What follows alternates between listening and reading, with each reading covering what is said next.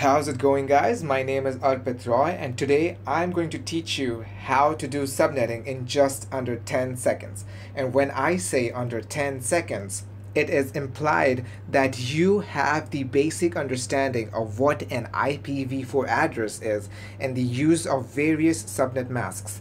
Now, mind you, this is not an introduction to subnetting, but rather a shortcut to the traditional method of subnetting. In this shortcut method, we will use something called the subnetting chart, which is not that difficult to make once you get the pattern and only takes you a minute or two to make the chart. The advantage of this subnetting chart is that we can skip the tedious process of the binary conversions involved and help us save time. So without further ado, let's get started. Alright, so what you have in front of you is the IPv4 subnetting chart, and as you can see, it is divided into two parts. So first we'll deal with the left hand side, which will help us to determine which octet of one of these four we have to work with of this IP address. Alright, so let's take this IP address for example. The given slash notation subnet mask is the 29/29. So immediately we will look into the chart and we'll figure out /29 is right over here. So this immediately tells us that we have to deal with the fourth octet of the IP address, which is 176. Now we'll have to figure out, if you want, you can figure out the decimal mask number, which is nothing but 248. So our equivalent decimal subnet mask would be 255.255.255.248. That is right. And we also have the increment, which is the size or the range of the subnet. So in this particular case, 29, we get an increment of 8, right? So this means that the size of the subnet is nothing but 8. Now we'll look at the right side of the table, and we have the multiples of 8. So we can just quickly go through. Is there is 176 in this table? Yeah, there we go. So once you see 176 right over there, this immediately tells us that this particular IP address is nothing but the network address of that particular subnet. Quite confusing. All right, let's take one look at another example that I have here for you. Let's look at this beautiful example. So which subnet does the host 192.168.103.151 belong? Alright, so here first of all we'll look at the given subnet mask. Always whenever a subnetting problem is given, look at the mask first. Which octet do you see there is not a 255 or a 0? It is obviously the octet 128. So now we know that we have to deal with the fourth octet of this IP address. So remember 128, we'll quickly go to the subnetting chart and figure out the increment. Right, so the mask was 128, and immediately we find that the increment or the size of the subnet is nothing but 128.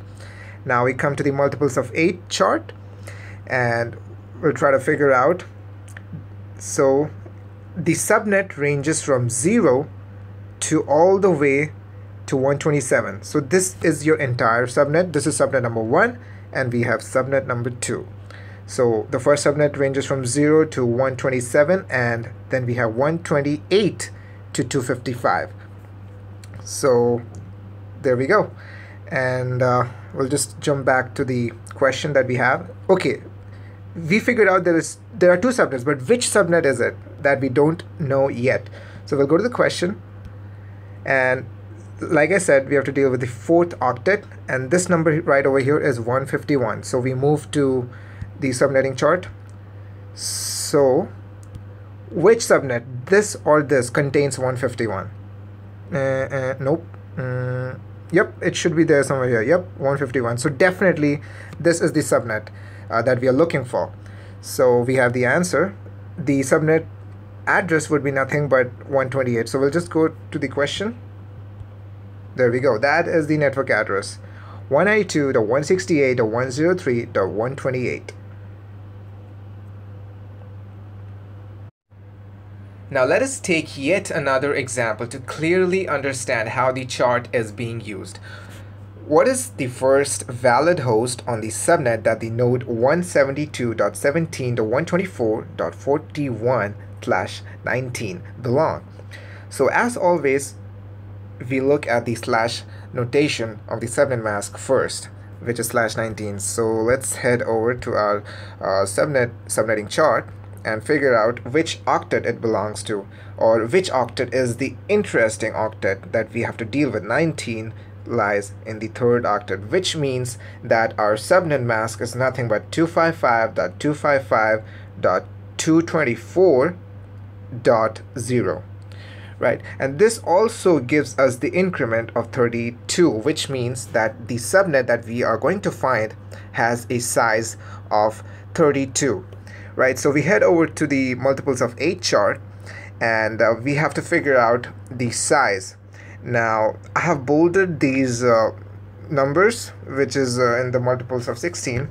So the given increment is 32, so we can figure out that the first subnet would be 0 to 31, the second subnet would be 32 to 63, then the third subnet 64 to 95, then 96 to 127, and so on and so forth. So we can see that there are totally 8 divisions, right? So all these. Now we will head over we'll head back to the question, and we know that we have to deal with the third octet. So let's find out what number is in the third octet. It's clearly 124, right? So we have to try and find out which subnet does 124 lie in that multiples of 8. 120. So 0 to 32, nope, 124 cannot lie there. 32 to 63, nope. 64 to 95, nope. 96 to 127, yes, definitely. 124 is greater than 96 but less than 127. So yes, so obviously 96 should be the network address. So let's head back to the question.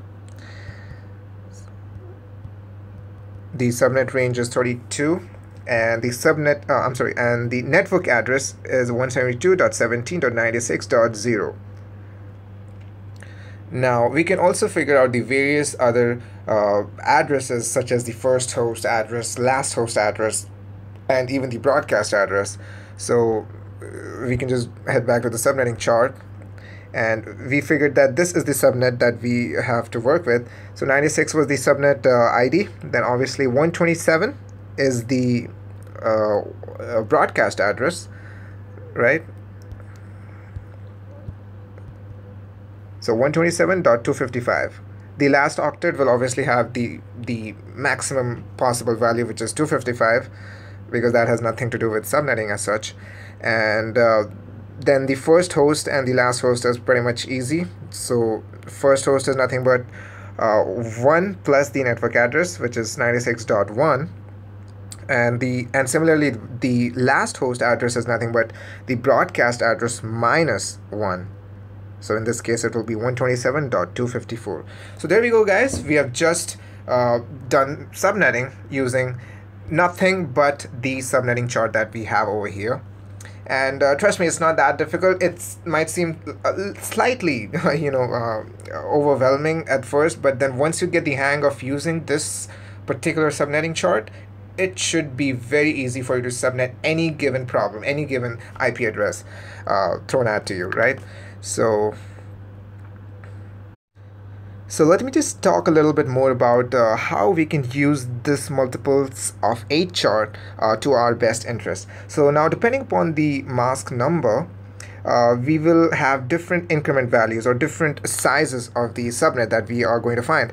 So for different increment, the size of the of this multiples of 8 will vary. Like obviously for 8, it is like each of these particular numbers, like 0, 8, 16, that is the multiples of 8. But if you have other multiples like 16, so that you'll have to figure out 0 to 15, 16 to 31, 32 to 47, 48 to 63, right? Just make sure you don't get confused, because 16 would be the network address of the next subnet. Okay, so you have to just be careful in this particular place, right?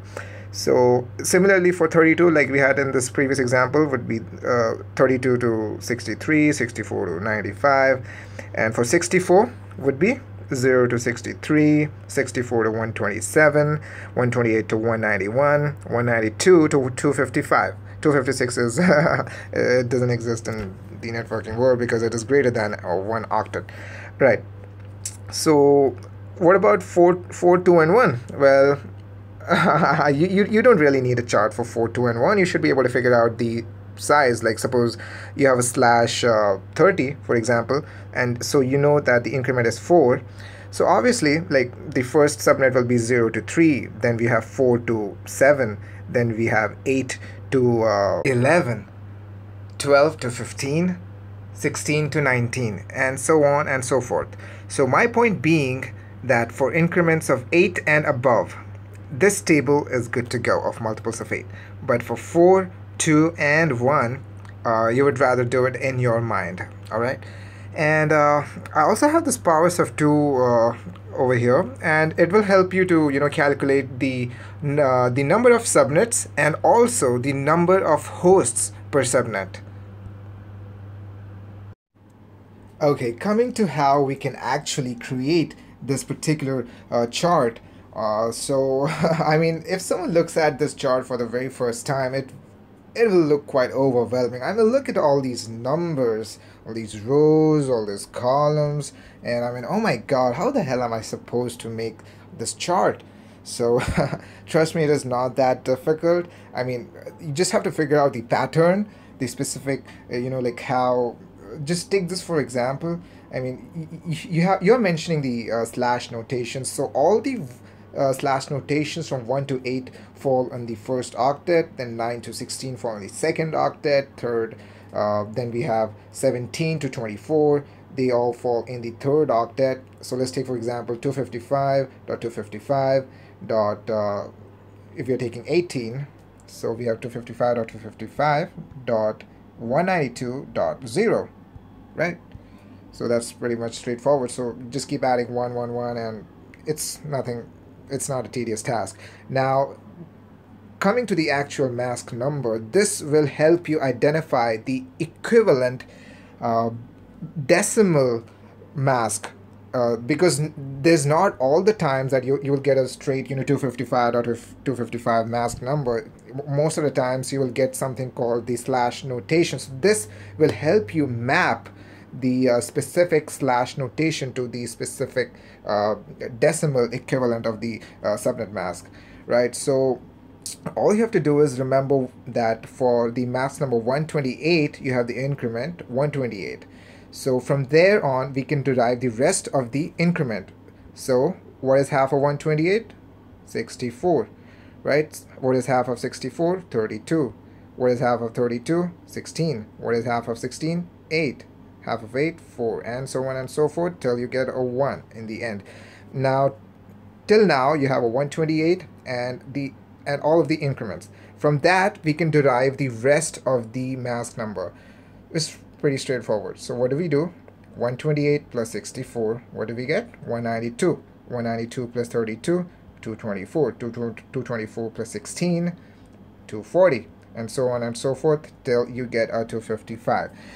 So you can see this part of the chart shouldn't be much of a problem now, because now you know how you can reproduce it.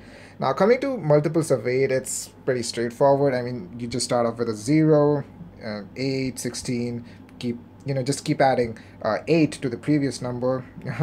Just make sure that the first column is 0 to 64, second is 64 to 128, and so on and so forth till 256. Coming to the powers of 2, again, nothing much. Power of 2 raised to 1 is always 2, and then just keep doubling it. 2 2s are 4, 4 2s are 8, 8 2s are 16, and so on and so forth.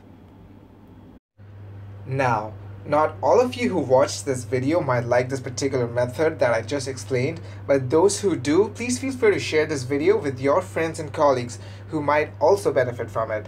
Trust me, I used this method in my CCNA exam and it helped me tremendously because time is of the essence in any Cisco certification exam, and this particular subnetting method will definitely save your time.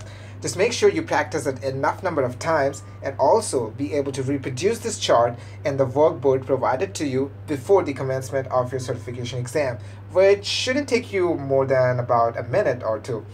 And you know what? I have also gotten this chart printed and laminated to a size similar to that of a business card. And I have it in my wallet at all times so that anytime someone throws a subnetting problem at me, all I do is take out this card, look at it for about 10 seconds, and give out the answer without much effort.